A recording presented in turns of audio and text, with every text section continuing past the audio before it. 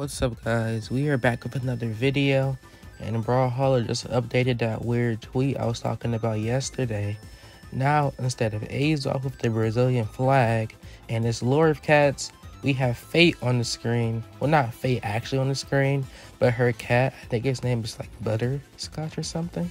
But yeah, now Fate is on the screen with that same Across the Universe link. And because these were pretty much back to back, with A's also being like a little over 1 day ago and the Fate's being today, it is extremely likely that this is relating to the April Fool's event.